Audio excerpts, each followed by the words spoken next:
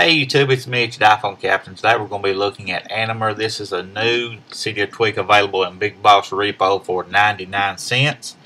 And what it does is add some animations to all of your different notifications, alerts, and multitask. So let's look at them, starting with the notification banners. You can see here at the top we can change the way it slides in.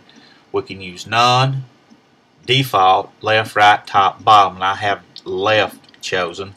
And you increase the speed or decrease the speed with this slider, and I have found by increasing or moving the slider to the right actually slows it down. So let's look at it.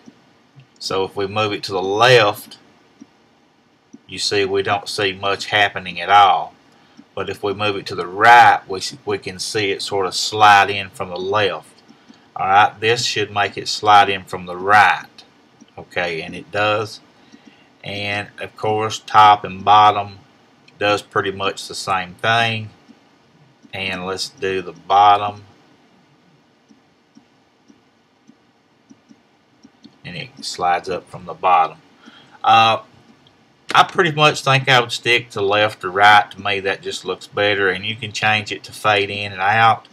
I can show you what that looks like. It just sort of adds a little fade to it.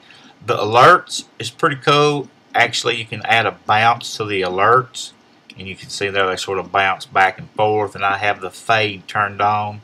If you want to turn that off, that's up to you. And also the multitask, you can, when you open it up, you can set it to zoom in or zoom out. And you see I've got it set to zoom in. It just sort of pops up.